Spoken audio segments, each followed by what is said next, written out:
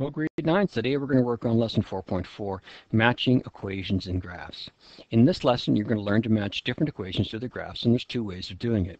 The first is to substitute in the value of x and find the y. So if you take a look at our example here, what we would do is we'd find a value on the x-axis, we would put it in to the equation, and we would find out whether or not the y value that came out matched the place on the line. And I think you'll understand more as we go. Now, the second way is to find a point that's actually on the line. So for example, you could go and find a location like 0, -5, and then you put it into the equation and see if it balances. All right? Several ways of doing it. So how do we do this? Well, first thing we're going to do is we're going to move here.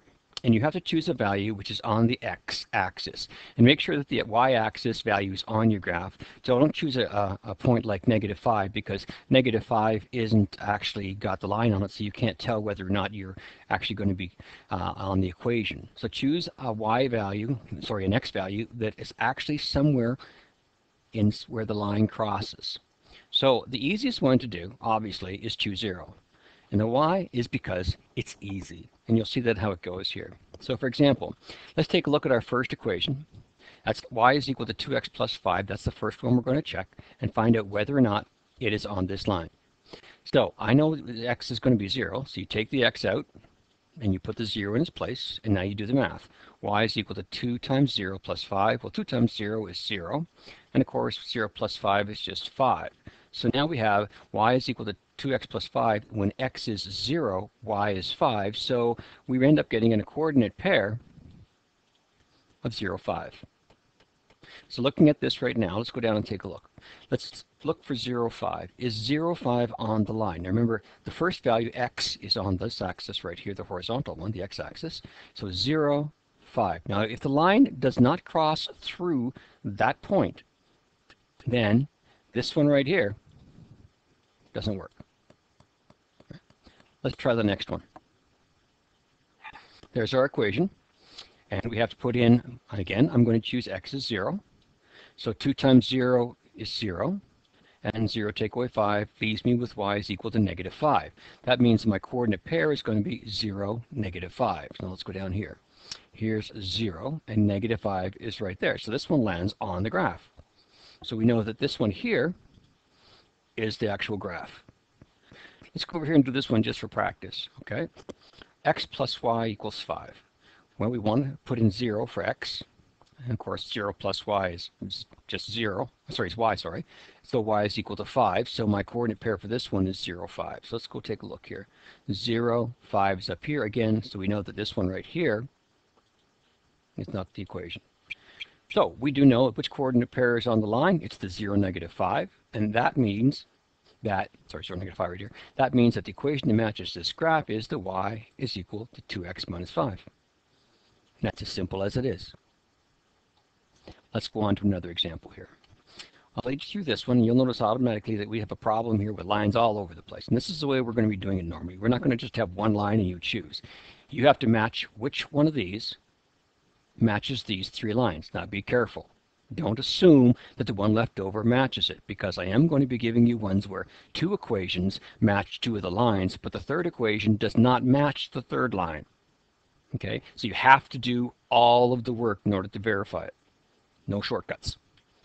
Well, we know what our equations are. Y is equal to x plus 3, y is equal to 2x minus 1, and 3x plus y is equal to 2.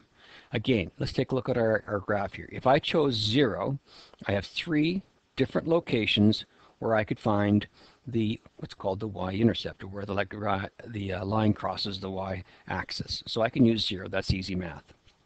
Okay, so here we go. I'm going to use 0. When would this process not work? Well, I'll tell you right now. Guess where it doesn't work? Right there. And I'm getting to that in a moment.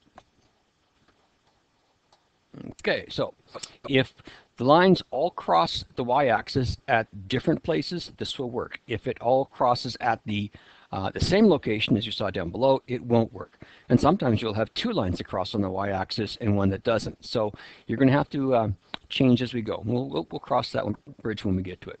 So the first thing we do here, we have an equation called y is equal to x plus 3. So here's our first one right here. We want to know whether line A, line B, or line C matches that equation.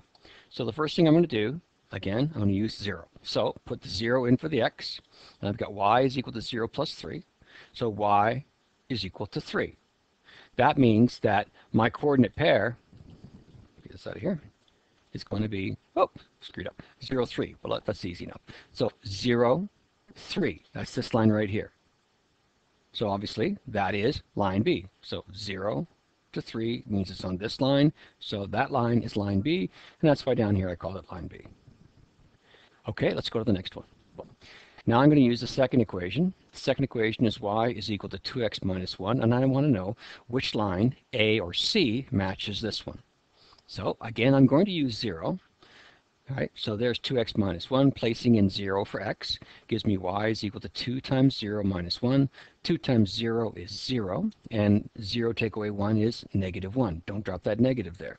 All right, so now that we have that, we know that the equation, the coordinate pair, when x is 0, y is negative 1. So now let's go up here. X is 0, y is negative 1. So that means that this coordinate, this equation right there, is for this line right here. That is line C. Now, if you want to take if it was a multiple choice question and work wasn't being marked, you could probably take a guess and say, well, this has got to be line A, right? But I'm telling you right now, be careful. Not always will that be the case. It is in this case, and I'll help you out there. But let's go through the work anyway. So there's my third equation. 3x plus y is equal to 2. Take the x out and put a 0 in its place.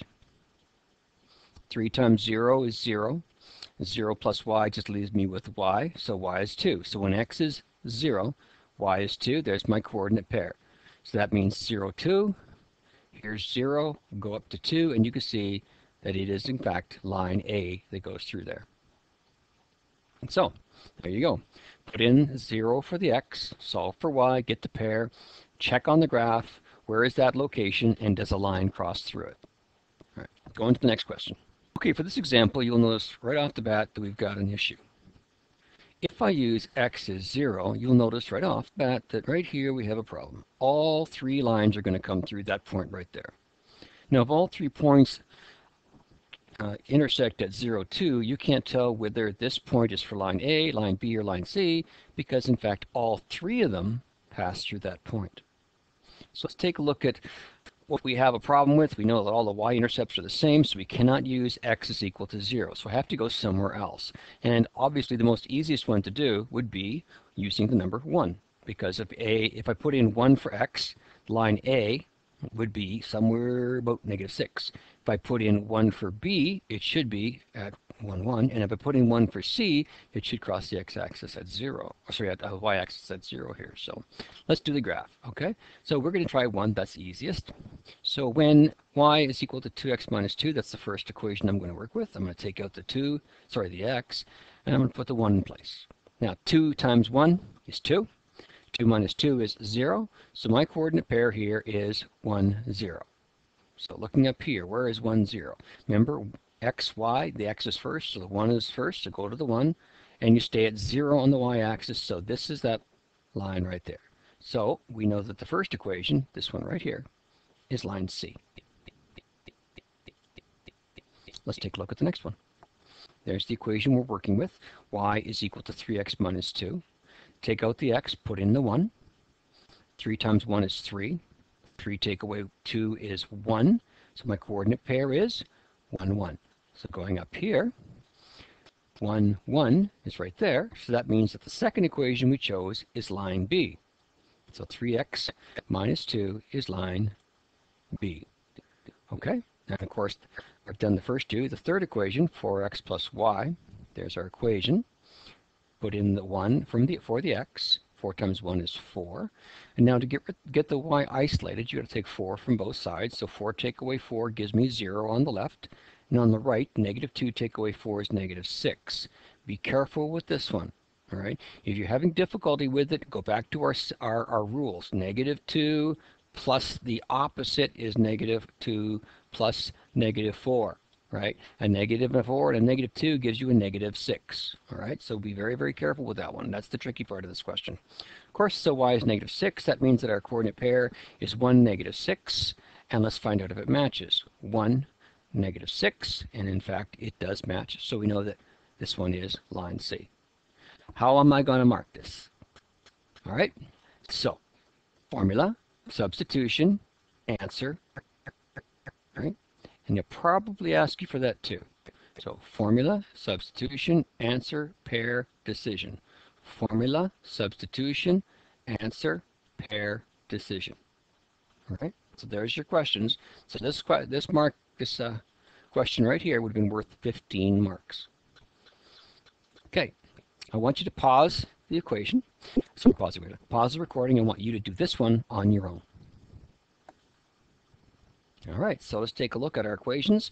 We've got y is equal to 2x minus 2, y is equal to 2x minus 4, and y is equal to -2x equals 1. So taking a look at that, let's go down. What number do you think would be the best one to use? Well, since they all cross at different location, I'm going to use a 0. Why? Because the math is easier. So here's my first equation. Y is equal to 2x take away 2. Take the x out, put the 0 in. So 2 times 0 is 0. And of course, 0 take away 2 takes me to the other side of the integers of -2. So y is equal to -2. That gives me the pair. 0 for the x gives me -2. Now going back up to our equation, where is 0, -2? Well, there's 0. -2 is right there. That means this line is B, so this equation is for line B. Let's try our second equation. Y equals 2x minus 4. Put in the 0, take out the x. 2 times 0 is 0, and 0 take away -4 is -4. And if you're having trouble here again, think of our rules. -4, if you added a -4, these two things right here are the same thing. So when you see a -4, it's the same as subtracting a 4. So see the subtracting of 4 right there? That's the same thing as this -4. All right. You think of your number line, right? If you're at 0 and you subtract -4, you're going to go left 4 jumps. 1, 2, 3, 4, and that's going to bring you to the -4. All right. Just a little review there. Okay. So this brings us to -4 is my y value. So my coordinate pair is 0, -4.